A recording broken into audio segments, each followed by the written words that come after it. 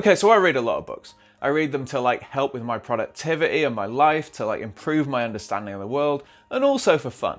And sometimes all of that stuff fits together. So in this video, I'm going to talk about 12 books I read this year that I think anyone would get a lot from, and I'm going to try and distill the kind of most important points or ideas down in them so you can get an idea of whether you'd like to read them yourself. Let's go. Okay, the first book is Zero, the Biography of a Dangerous Idea by Charles Cypher. Okay, so Brian Johnson recommended this book to me when I interviewed him for The Guardian, and it's a really fascinating read. So the basic idea is that it took ancient civilizations like a while to realize that zero has value as a concept, because you usually start counting 1, 2, 3 when you're counting like horses or arrowheads or whatever. But then the first civilizations to discover it and use it, like the Babylonians, sort of benefited from that in all sorts of surprising ways. And then there's a whole discussion about how thinking about zero and infinity led to huge conflicts within Aristotelian philosophy and Christianity, taking us all the way up to the way zero helps us think about both the incredibly tiny quantum world and the world of massive cosmological events. So I was pretty good at maths at school, but I'd forgotten an absolute ton of it. And this book kind of explains it in a really engaging, memorable way. And it goes through everything from like Zeno's paradox, which is the one you might have heard about Achilles and the hare, right up to like Riemann spheres and probability and all that kind of thing. So if you want a book that can kind of introduce you to the beauty and value of maths, how it developed throughout history, and how it still relates to the stuff we all care about, then I really do recommend this. I actually started reading another very famous maths book called How to Solve It after that, but I'm still kind of working on that one. So let's move on to Consider Phlebas. By the way, the title comes from a T.S. Eliot poem. So I've read a couple of Ian M. Banks' culture novels before, but I've never quite got round to this one, which takes on like the central protagonists of the whole series from the perspective of an outsider who's actually kind of against them. So if you haven't heard of the culture before, the idea is that they're this sort of utopian civilization that have solved basically all of the problems in their lives through advanced technology. They've been like genetically modified to live for hundreds or thousands of years, and they just spend all their free time doing basically whatever they like. And in this book, they're involved in a war against this race of giant three-legged aliens that are a lot more like traditional sci-fi kind of civilization, in that they're really religious and authoritarian. And why I found this really interesting this year in particular is that the culture lets like AIs do a lot of their thinking for them, whether it's in the form of these little drone sort of robots that they have following them around everywhere, or these giant minds that make the collective decisions for basically their entire civilization. And as generative AI becomes more widespread and useful, it's kind of getting easier to envision a society in which AI has kind of solved all of the main problems for us, like scarcity and starvation and poverty and climate change.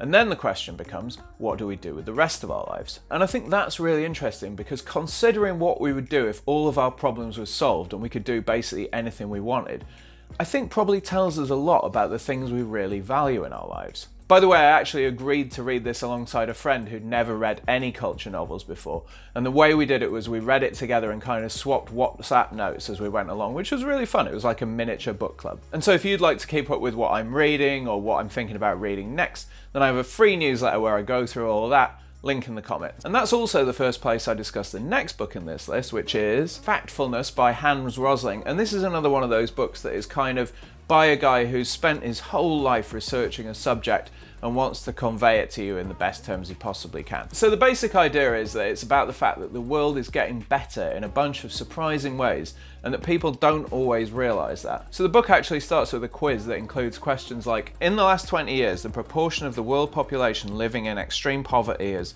doubled, remained more or less the same, or almost halved. Or, what is the life expectancy of the world today? And if you're like most of the people that Rosling has surveyed in the past, your answers to those questions are probably more pessimistic than the actual state of the world reflects. And so this book is about the 10 different instincts that kind of distort our perspective and can kind of negatively shift the way we look at the world. And it's not all roses. Rosling admits that there are still a bunch of problems in the world, but his point is that you're not going to fix any of these problems by having like an unrealistic vision of what the world is actually like. So this book is about helping you to embrace a worldview that's based on fact, which will then let you focus on the things that matter the most. And then another book that will hopefully help you see the world in a more informed way is Superforecasting by Philip Tetlock and Dan Gardner. And so the premise of this book is that everybody has to make decisions that involve forecasting in their daily lives, or whether that's looking at the stock market or deciding what might be a good job to have in 10 or 20 years. And what the authors have found is that there's a small group of people, about 2% of the population, who are much better at making these forecasts than almost anyone else, including government experts and paid intelligence agencies. And the authors basically spent years testing people for these skills using something called the Good Judgment Project, where they challenged them to make a series of forecasts which they could sort of change as they went along. And their results were then kind of ranked and weighed and scored in a complicated system that showed who the best people were. And it turned out that the people who were best at it, or the super forecasters, all had a similar set of traits that you can kind of try and develop yourself. So this book is full of fun little stories and examples that are kind of interesting, but I do think it's also a practical guide to how to think more probabilistically in your everyday life, which I think can be super helpful. But I also don't think you want to think too logically, which is why I recommend the next book, which is Delicacy, a memoir about cake and death. So this is by a comedian called Katie Wicks, who you might recognize from TV shows like Ghosts, but I actually bought it because a friend recommended to me and I didn't even realize who'd written it until I was about halfway through. And it's basically a memoir full of very short and very long chapters, all sort of tenuously linked together by different cakes that the author's eaten, but all really about her experience of trauma and depression and death. And if that sounds like kind of a depressing read, it really shouldn't. Katie Wicks is really funny and a very good writer, and you can tell she's thought a lot about how to articulate her feelings about these things in a way that's going to be kind of useful and relatable to other people. So if you've lost anybody that's important to you, I think you will probably get a lot out of this book. I certainly did. And even if you haven't yet, it's kind of an inevitable fact of life, so you might want to put this on your reading list because it's a very good book. And it's not really about cake. Okay, next up we've got When We Cease to Understand the World. Okay, so for the first quarter of this book, I thought it was one of the most incredible things I'd ever read in my life. It's basically 4 kind of interconnected short stories. And the first one, Prussian Blue, is this sort of mad breakneck dance through all of these different scientists and scientific innovations that alternately changed the world and killed thousands or even millions of people. So a good example is the story of Fritz Haber, who invented the nitrogen-based fertilizer that saved the world from famine, but then went on to develop Zyklon B, the gas that killed millions of Jewish people in concentration camps during World War II. And so the first story is apparently about 99% fact, and then the second, third and fourth ones get more into characters and they sort of slide a bit more into fiction, and I didn't find them as interesting, to be honest, but this book is absolutely worth reading for the first quarter, and it's a short enough read that you can get the rest done in a couple of days. Absolutely recommended read. And then on a more practical level, I also read Alchemy, The Surprising Power of Ideas That Don't Make Sense. So this is by the vice chairman of Ogilvy, which is one of the most successful advertising agencies in the world. And the main argument of the book is that great ideas are often built around a core that is kind of surprisingly irrational and based on a version of human nature that doesn't always behave in a perfectly logical way. At Ogilvy, Sutherland founded a division that employs psychology graduates, and their motto is test counterintuitive things because no one else does. So a good example is that when the Sony Walkman was first being developed, Sony co-founder Akio Morita was told that the company could add a recording function to the device for just a few extra dollars. And that seems like it should make sense, but Morita actually refused, saying that a recording function would make people confused about what the device was supposed to be used for. Was it supposed to be for dictation or recording live music or what? By removing that feature, they did more to push the desired behavior change of convincing people to walk around with music on. And ultimately, the Sony Walkman changed people's behavior in a huge way. By the way, Sutherland points out that the technical design term for this is an affordance, which is a term he thinks everyone should know, which I had never heard of before this year, but which also came up in another book I read a couple of months later,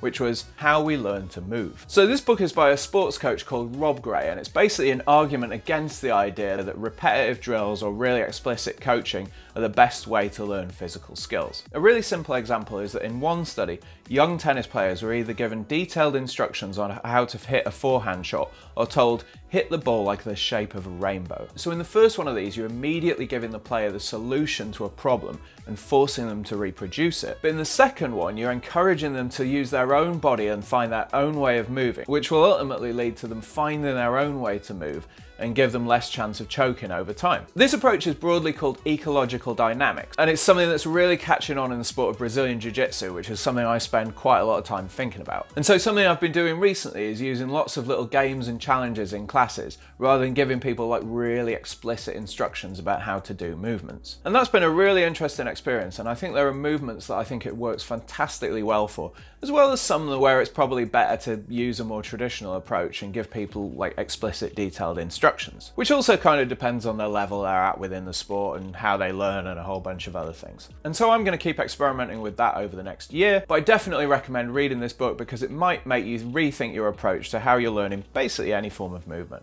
And by the way, if you want to rethink your approach to learning like facts, languages, or other skills, then I strongly suggest How We Learn by Benedict Carey. But I've already done a whole video on that, so I'm just going to give the most important 3 lessons from it here, which are that you should start projects as soon as you can to give them time to percolate in your mind. Varying your learning environment and style can actually give you more context cues to help you remember stuff, and testing yourself at spaced intervals is really crucial to learning. Honestly though, do watch the video, I think it's pretty good. Let's go straight on to Are Bellingcat. So if you've never heard of Bellingcat, they're a collective of online investigators that use publicly available information to conduct investigations into stuff like war crimes, troop movements, like things that are going on around the world. By the way, the name comes from a story about a group of mice that are discussing different ways to make a cat harmless.